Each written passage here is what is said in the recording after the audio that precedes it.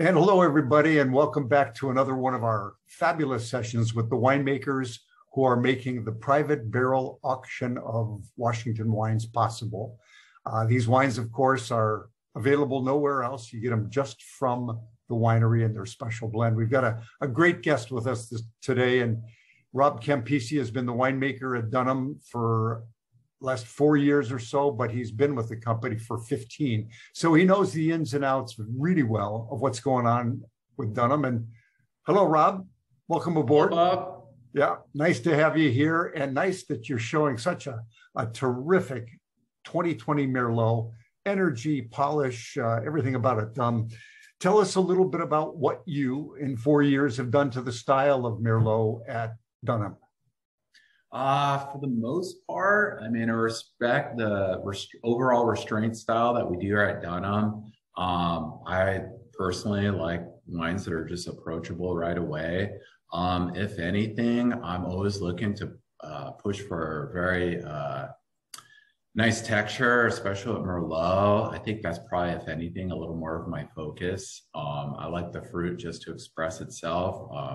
So we have a diverse portfolio of Merlot coming throughout the Columbia Valley and even here in Walla Walla.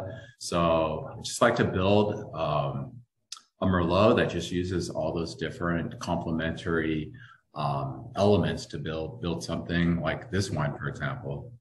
Okay, well, in fact, this wine is a blend of 3 vineyards. You want to talk about each one of them and what they bring to the party, what you're looking for? Sure. Yeah. I have about 42% from Weinbau Vineyard, and that's located in the Walluk Slope. It's a warm region, and I find that component tends to give deeper, richer flavors.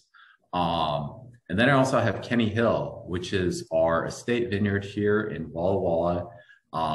A lot of the wines overall show a great expression of purity of fruit, but I really like how that portion of the blend gives structure to the wine, which I look for in Merlot. And then the last blending piece is from Lewis Vineyard, our estate vineyard located in the Yakima AVA. And we're in one of those pockets where you see really good diurnal temperature shifts, where a lot of that natural acidity is preserved. We see lower pHs. So all in all, it really just kind of brings together a really nice balanced wine showing bright flavors. It's your terminology. I'm looking back at my notes as you're talking here. Your terminology, one of the things that jumped out in this wine, you mentioned, and it's right here in my notes, energy. There's an aromatic energy to this wine, nothing compoted, nothing jammy, nothing stewed. It's got great energy. And as I look to the warmth of the Walluk Slope AVA, the breadth of Walla Walla AVA, but then that freshness that you get out of the mid-Yakima Valley, you've done a really terrific job in combining these here and bringing out kind of the best of what Washington does with Merlot. Yeah, Merlot performs so well in Washington, and just overall, like it's just a higher level of quality. Just additional information on the wine. It was about 70% neutral, 30% new French oak. I just wanted to show a little enhancement of the wine, if you will, just to add those secondary flavors of just a little vanilla spice, dried fruit flavors, just kind of working with, like I was mentioning earlier, with the texture of the wine. I still wanted a lot of what the fruit shows, aromatically especially.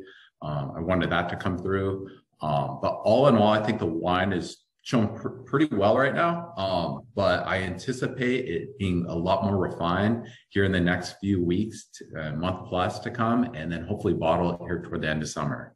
Okay, and then what kind of longevity do you see in your Merlots? This one in particular. What's your drinking window? I like my wines after they've sat. I like to explore through them probably even after a year they've been laying down, just to really see a lot of the vibrant freshness of it, and then kind of pinpoint, the development over the next few years.